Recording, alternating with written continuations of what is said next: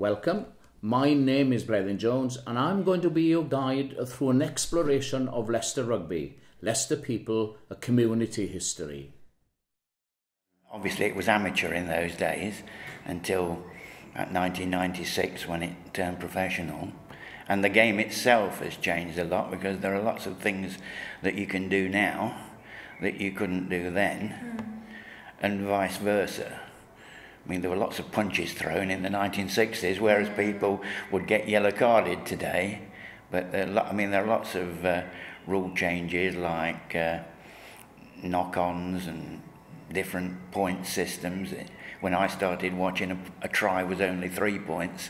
Now it's 5. So yes, it's changed a lot, and I'm sure it's a lot. The players now are a lot fitter. I nearly said fatter. Well, that's probably true as well, but a lot fitter than they were in those days. They don't spend their training time after the match at the bar like they used to. I don't think so. I do sort of yearn a bit for the old amateur days. It's got too big now and too much. I mean, it costs so much to go, and I know it's still far less than football. You know, my wife pays about £1 million for her season ticket, whereas I pay, a lot less than that. I don't really like the way it's gone professional, but it had to go professional, otherwise some entrepreneur would have made, because it's so popular. It had to go professional, but I don't like it going professional. Okay. I used to prefer the old days of amateur, and you had a policeman and an art collector on the team and a teacher, but it had to go professional, and the standards have raised, the standards have gone up. So I suppose it has its good points, but I prefer the olden days, the amateur days. Well, when I started, when it was amateur, it was totally different to what it is now. I mean, obviously they didn't get paid, they had jobs. And, for example, Adel Cardooni used to travel up from London on a Tuesday and Thursday and come for training, and then he'd go back to London afterwards. I think rugby is hugely important to lots and lots of people. In terms of development, I found rugby, in terms of individual development, really worthwhile. It stimulates a lot of good ideals in people. In terms of rugby in Leicester, there are 27 clubs in Leicestershire and a lot of rugby clubs in Leicester itself. So the RFU has always been trying to drop the amount of clubs in Leicester, but a huge amount of people, certainly in the past, have always played rugby in Leicester. So it has always been an influential sport, particularly in Leicester, and always often a working class sport as well. Hence you got the development of Leicester Thursday, which was pure and simply there for people who worked in shops and had Thursday afternoon off. Rugby is split up into lots and lots of social backgrounds, so you tend to find the solicitors and lawyers play together, and you tend to find that working class people play together. My rugby club has always been a working class sport. We are made up of small artisans, so plumbers, electricians, bricklayers, that kind of thing. And it has always perpetuated itself by through apprenticeship. So the young lads who joined my rugby club became apprentices to the older people who played at my rugby club. That's how my rugby club, and nearly every rugby club that I know of, is perpetuated. Well, I started in the mid-1950s, and I was playing for Stonygate Rugby Club, who at the time had about 5 teams on a Saturday afternoon. And I was playing in the lower end of the teams. Probably most of the time when I started, I was in the 5th team, playing as a wing forward. And I played for Stonygate in various positions for about 10 years until I retired at the ripe old age of 30.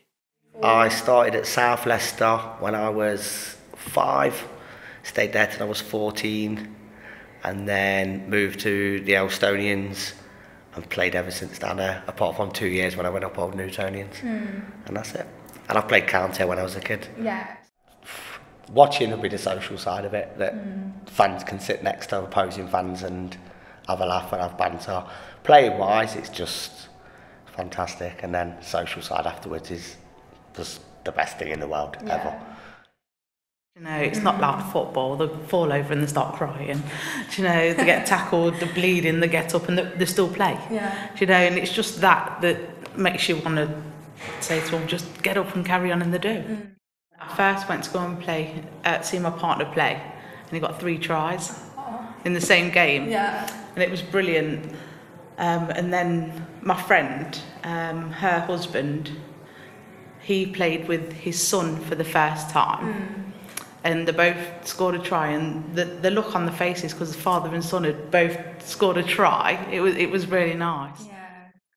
Well, I've been a member at the Leicester Tigers since 1960, which is 55 years.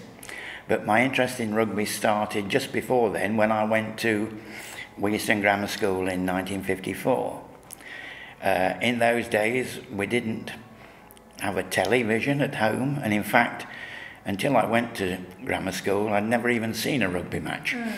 But and I was pretty small in those days. Well, I'm not very big now, but and I wasn't particularly fond of playing it with bigger lads, but I did like to watch it. And I first started going down to the Tigers in 1960, which was the year I started work with the county council. And I've been going ever since. And I like the atmosphere, and the crowds are, shall I say, better than football crowds. You don't get a lot of rude chanting and things like that. And certainly in the early years, in the 1960s, you could get to Welford Road for 10 to 3 and more or less sit where you like. Involved with rugby ever since I was a kid. My grandparents and my mum and dad used to go down the Tigers, and every Saturday afternoon, and we used to get shipped off to Grandma's house so that they could go down and watch the Tigers and go to Twickenham, and it was always on sort of a Sunday afternoon on the TV. We'd end up playing down the dining room because mum and dad were watching the rugby.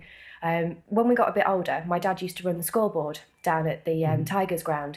And on the seconds team fixtures, when on a sort of a Saturday afternoon when the first team wasn't playing, we'd go down and sit in the little box up in the as was the old Crumbie stand, on little wooden benches that had white lines and the number in the middle, so you could see where your little section of your bottom had to sit, so other people's would be with the other side. And we used to go and sit down there and help him sort of press the "please have a safe journey home" button when it used to be sort of one single line and of text and sort of the score on either side for the home and away team. We didn't even have a stretch to the sort of Wasps or Tigers or anything like that. So first got interested in it sort of from a very, very early age. It was always part of everything that we sort of did.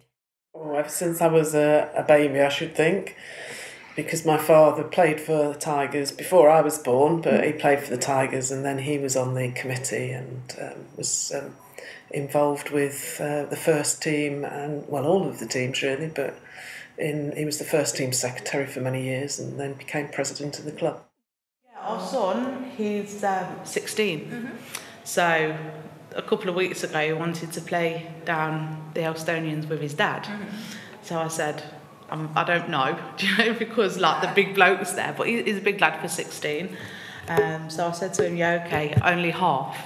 But he played the whole game, and he played against his dad. Yeah. So he gave his dad a few good tackles, and he scored against his dad. So it was really, really nice. Yeah, and he enjoyed it. Yeah, he loves it. Yeah. He loves it because when he was playing for the school, it could go to county level, they said. So they wanted to carry it on through school into college, and he could go to county level because he's that good at playing. So I want him to carry on with rugby. Yeah. Do you know what I mean? Because like I said to him, 10 years' time, you could be playing for Leicester Tigers if he carries on the way he is. There's quite a lot of family history around rugby and supporting the Tigers. It goes back to my grandparents and even great-grandparents' era. But for me, yeah, it was at school, and then I joined a local club, having left school and played locally. And then when the body gave up and got too old, then yeah, it was down the Tigers really. So it's a huge part of my life, yeah, playing and supporting, yeah. Okay. So does all your family support Tigers? Yeah. So my earliest sort of recollection of being at the Tigers was with my mother, who was a season ticket holder. Before that, her mother, so my grandmother was one of 6 children, all girls, who also supported Tigers, and it was, I think it was how keen they were, or whether they were dragged kicking and screaming by their father down to Welford Road, and so yeah, so my mother really, I guess, was the first sort of link to Tigers. But I now go with, so I'm a season ticket holder, so is my brother, my son's a season ticket holder, and my nephew, so there's 4 of us that go on a regular basis. My hometown is Swansea, and I was educated at Swansea College of Education and trained to be a teacher, and that's the reason I came up to Leicester. I joined the Tigers in September 1969, and I played 333 games for them. My highlight of my career was to play against the Barbarians every Christmas, and to play against great internationals like Gareth Edwards and Barry John and other Billy Beaumont and other famous rugby players. The other highlight was to play against the All Blacks in 1973 for the East Midlands. And finally, one of my last games in my career was the final of the John Player Cup, when we lost to Gloucester at Twickenham by 9 points to 3. Then after I retired, I was invited to be a summariser for BBC Radio Leicester. The commentator was another Welshman, Van Hopkins, who was head teacher at Lancaster Boys School. And then after he retired as a commentator, I took over as the commentator for BBC Radio Leicester. He did 20 years, and I'm on my 29th year as the commentator.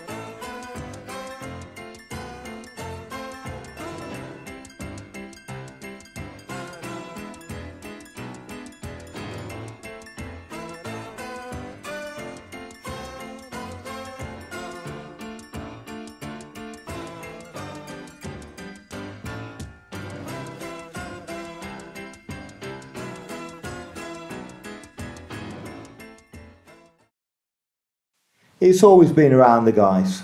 You know, I started the sport because it was a social event. I knew, like I said, I'd gone through an accident and had 9-10 months away from home having rehab. And I know sport is good for the mind, good for the body, good for the soul. It got me out of the house, and I've met a lot of people, and I've travelled the world, and I've been, in a very privileged place, and that wouldn't have happened if I had started playing wheelchair rugby. In 1977, a group of guys, Canadian, in Winnipeg, got together and put together a sport called murder ball. And basically, it was the answer to a problem that all been having, is that fact we're neck injuries affected in all 4 limbs, and we couldn't physically compete at basketball. So they put their heads together, come up with a very raw game, ball on your knee, get from one side of the court to the other, completely full contact, and it was murder ball. And that was the birth of a sport. In the the early 80s, they took the sport across the border to the USA and got USA interested in the sport. And then 1984, I was at Stoke Mandeville, and the Canadians came over and put a demonstration of the sport on for us to see. Straight away for me, I was hooked, because I was only being offered sports like table tennis or archery, bowls, so there's nothing to fulfil my rugby days from school. So when this came along, you know, a game where you're playing full contact sport, you got the camaraderie of being with the guys. We'd all got a common bond, as we'd all had gone through a personal injury or been born with a disability problem. So as well as having the enjoyment of the sport, we also had that common bond of getting through life together, you know, understanding what we each other go through. We decided we was ready to take it to the Paralympics. So I was one of the first ones who went to the Paralympic Games. It was Atlanta 1996. We went as a demonstration sport, and just before we went, we changed the name from Murder Ball, which we thought was a little bit not quite PC enough to take to Paralympics. And because it's full contact with the chairs and we carry the ball over a touchline, it was agreed that it was going to be called wheelchair rugby. So that was the birth, really, on the big stage. It was a big success. So I went to Atlanta, competed in Atlanta, and then 4 years down the line, I competed in Sydney, and then it was a full blown out medal sport. 4 years on, I captained the team in Athens. So I've done 3 Paralympic Games, and I finished 4th. So I played for the quarterfinals twice. The worst place possible to be, because you're just outside the medal. But, you know, 4th in the world is not a bad place to be. I retired from wheelchair rugby in 2004 as the captain, because I thought I'd done as much as I could do. Came out of retirement in 2005, did a quick tournament in Hong Kong. I'd not been to Hong Kong, so I thought a good time to retire, come back out of retirement. And then I had a break from the rugby, and now I'm coach the Leicester Tigers team. We put together a wheelchair rugby team, and I coach that team. So hopefully I can pass that experience on to the new lads. Mainly it was the hockey and the volleyball, and when I was at school, especially secondary school, sort of between the years of 1997 and sort of 2002, girls played girls sports and boys played boys sports, and that was pretty much it. But being from Beaumont Leys and being an inner city, rugby wasn't really part of the inner city sort of curriculum. And we were incredibly lucky that we did have big playing fields, but the vast majority of sport that they played was either touch rugby, because of all the insurances with goes with full contact, if they could get the lads to play, because the city is dominated by football. And the closest rugby club to us was actually Belgrave. So the fact that I played for Anstey and the vast majority of the lads in my school played for Belgrave, slight rivalry, but it was good banter, and we did play against them, and we used to go down and watch and things, where especially when my sort of brother and stepbrother used to go and play Belgrave, and it was good rivalry. But I think that's sort of what rugby does, though. There is good rivalry, because we ended up actually merging with South Leicester. They had their own girls' team. We were the only two in sort of in the county and the city of Leicester to have a girls' team. So we actually merged to allow us to actually play. So we were then known as the South Leicester Ladies, and we actually played down in at the South Leicester rugby ground, just the other side of Wigston, and that was really good, because we had proper changing rooms, and we were able to use the facilities that the men use, because the men would play on a Sunday morning, and then we would play on a Sunday afternoon. We tried not to get two lots of home games at the same time, otherwise you didn't really want to go into the changing rooms. They were slightly slippery, but we used to have to travel quite far though to get the games. Our closest team that we used to play reasonably regularly was Colville. Sort of as we got older, we got introduced to playing rugby, and I started in the under 10s, which meant you had to, it's sort of school age at the start of the season you had to be under 10, so essentially under 10 by sort of September. And then my brother and my stepsister and my stepbrother all played. My brother started in the under 8s, where it was just tag rugby. But when myself and my stepbrother and my stepsister started, it was full contact rugby, and the girls at that point would play in among with all of the boys. So it's sort of Saturday was training. Sunday mornings was no longer sort of let's have a nice relax on a Sunday. It was, right, come on then, we're going to run around this pitch and you had to throw the ball. But it was incredibly exhilarating, and it sort of it carried on from there. I played right up through the ages, because girls can only play with boys up until the age of 13 for obvious reasons.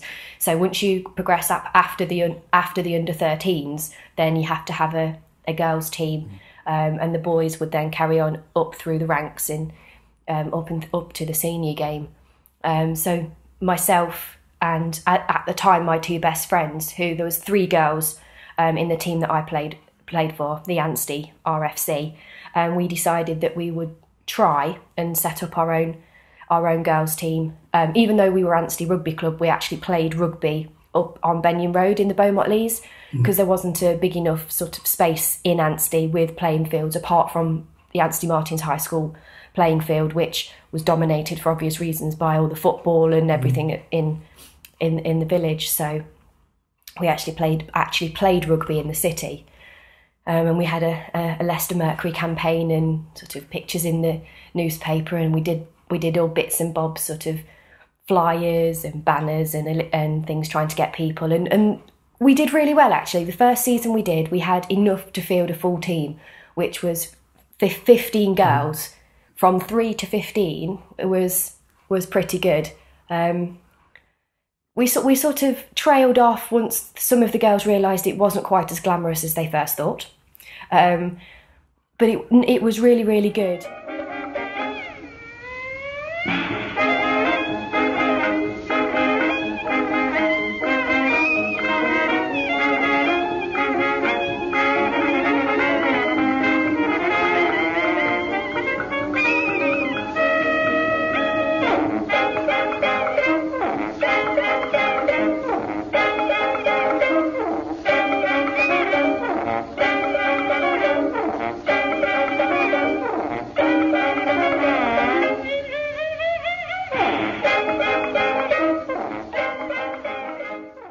And then after a while, I came with my daughter just to some of the games, and then they had an advert in the programme wanting volunteers to help to do the catering, and I did that with my daughter, and we used to make sandwiches on a Saturday if there was a home game.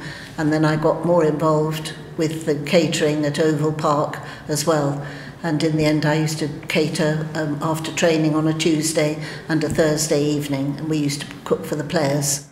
I enjoyed meeting the players, and obviously you had contact with them and you knew them a lot more than now. Obviously there are some that I just don't know, which is sad, but I did enjoy knowing them and seeing them. That's how I've been interested in it. Yes. Yeah. We used to go down with him and my mother. And those days, the ladies used to do the teas, and I used to go down with her and used to sort the teas out, serve the players.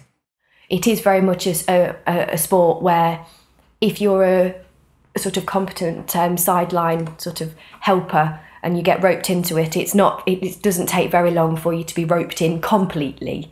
If you show the slightest bit of enthusiasm, people will pounce on you, whether it's running touch lines or making tea or coaching the team when they haven't got a coach for that season. You will get pounced on. Well, I think it is, because arguably in the last 20 years it's been the most successful of all our sporting teams. I mean, obviously the City and the cricket club have had their triumphs, but for consistency I think the Tigers have taken it. And I should also mention the ladies hockey team and the basketball team, they've also done quite well. So I'm quite fond of my sport in general.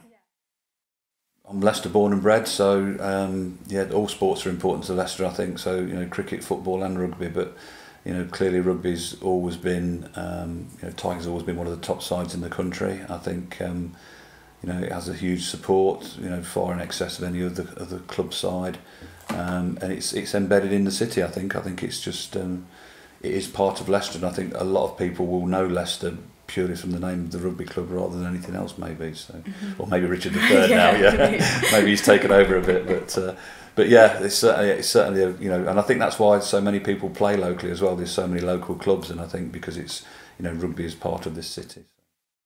Well, I think it's always been ingrained. I think there's that many clubs around the county now as well, and it helps a lot of kids. So I play for an inner city club, and we have a lot of what we call waif and strays come down, and then they stick there. And all aspects of people play rugby, and it's good for people, it's good for the town.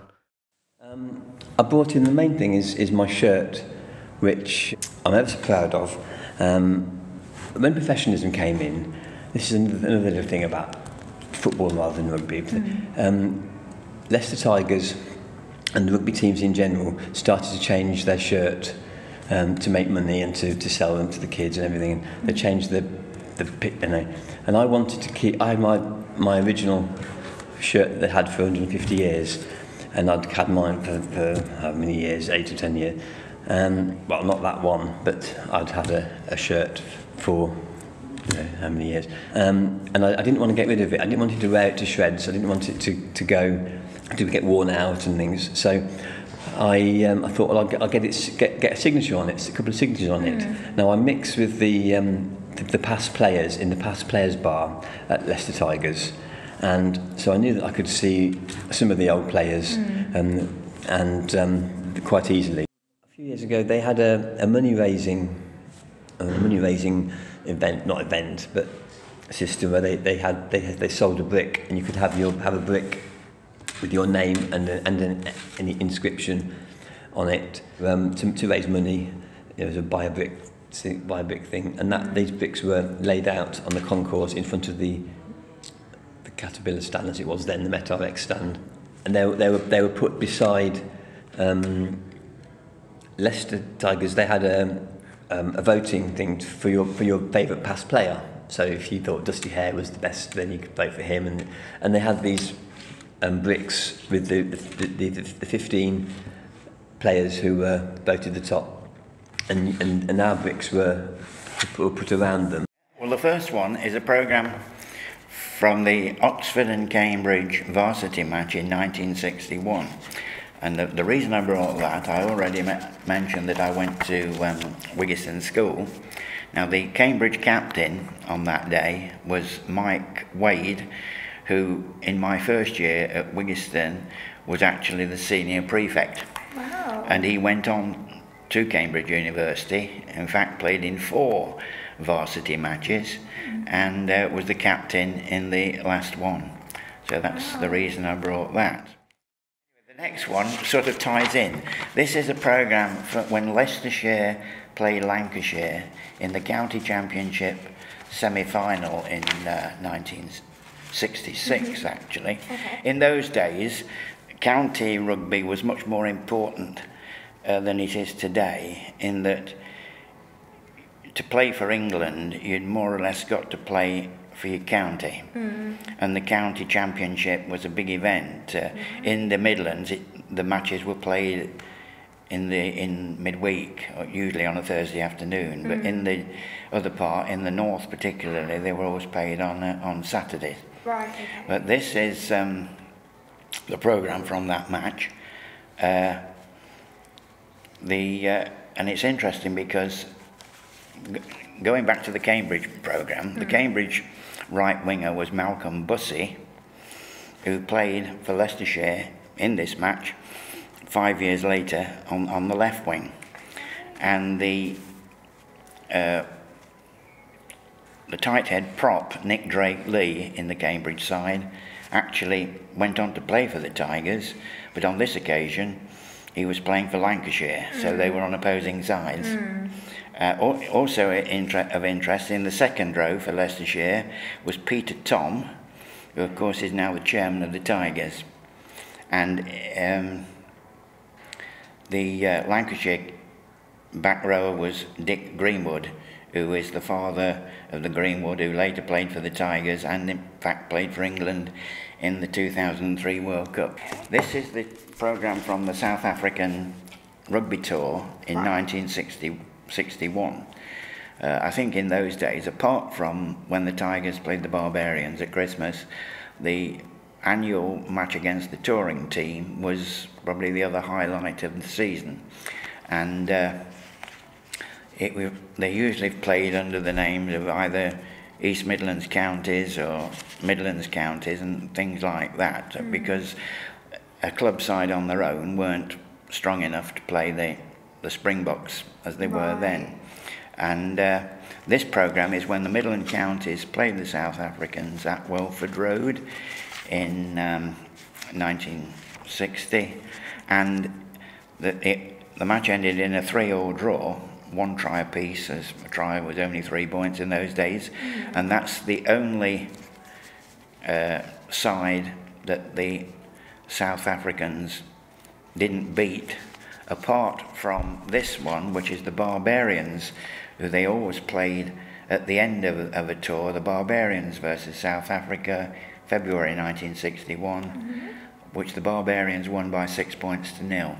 And that was the only occasion on the tour that South Africa lost, and the other programme is the only one that they didn't win. So those two programmes that sort of commemorate the only 2 matches on that tour that the South Africans didn't actually win. I like history, and I'm a bit of a collector of things, I guess, and so obvious things to collect for me are the Tigers related, which I've sort of focused on programmes really. So I'm not one to collect a programme from every game, because I've probably not got a house big enough to store all that. But what I'm trying to do is get a programme from each season, so a home game from every season that Tigers have played. So earliest I've got at the moment is around 1910, and then through to modern day, which obviously a lot easier to get hold of. But I've got a few gaps between the wars, but probably about 10 or 15 I'm short of. But other than that, from 1910 through to present day, I've got one programme for every season. So yeah, and I also collect other related programmes with rugby, so the European Cup finals, World Cup finals, things like that. So yeah, so I don't know why I collect. I mean, I don't know why anybody collects really, but it just sort of takes up a lot of space. But it's interesting, and what's interesting about the programmes is the old Leicester ones is just reading the content and some of the things around what was going on in the city, the social events.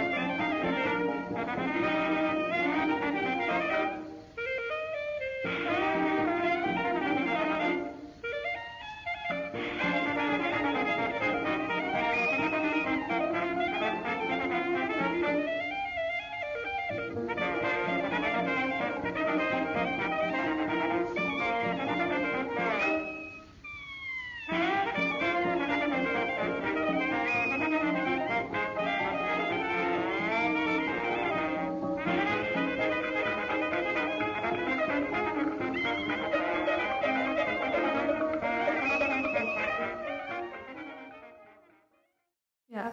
Okay. So, you've never been interested in playing rugby though yourself? No. You just like to watch it? No, I don't think ladies played rugby when I was little. Because they didn't have particularly female.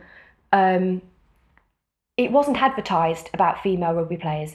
You didn't get the females playing on TV, and there wasn't the high-profile cases of the women winning the World Cup. That's happened in the last sort of 10 years, I would definitely say. Sort of the end of my career, call it a career, it was starting to be a lot more forward-thinking. But no, I mean, my heroes for rugby was Neil Back, Martin Johnson, and influenced a bit more by my family, because my nana's favourite, show my nana's age as was Dusty Hare. She used to speak a lot about Dusty Hare, Martin Johnson, Dean Richards. I remember my nana telling me and I having photographs of him playing at the Tigers, Graham Rowntree, all of the, what I would class as old school players, where you could go and you could watch and they would, no airs and graces, they would play.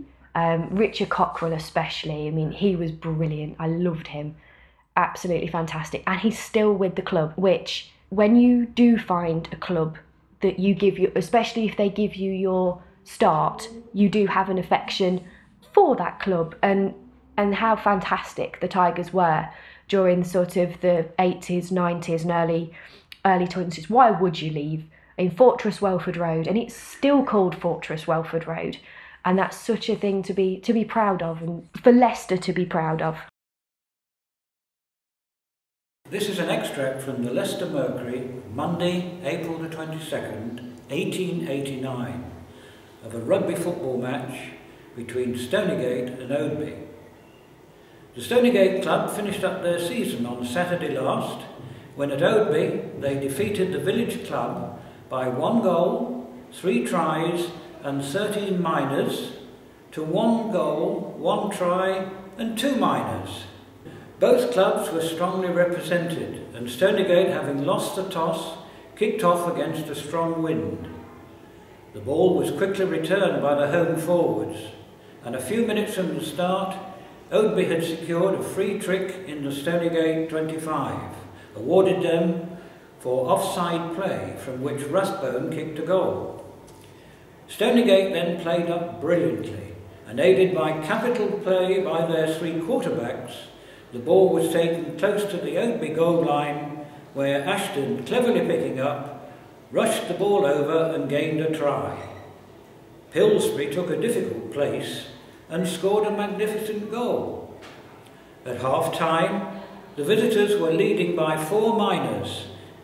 In the second half of the game, Stonygate had all the best of the play, scoring 3 tries to 1 by Oadby. And when time was called, Stonygate emerged victorious. Favourite moment? I suppose really, I don't know what my favourite moment is. There's been so many, because I've been to, several John Player Cup finals when Leicester have won and Leicester have lost. As far as probably proudest thing, I think, is that my father played for them, although I never saw him, but he played for over 100 games.